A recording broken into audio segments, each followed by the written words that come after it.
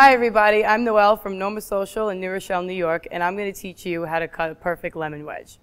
What you do is you grab the lemon and you put it on your cutting board. Cut off both ends of the lemon.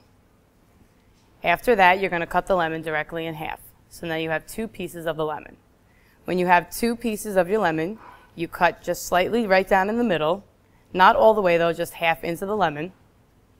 Turn it over so the flat side is on the cutting board, and start cutting your wedges. Then after that, you'll have pieces of your perfect garnish of a lemon.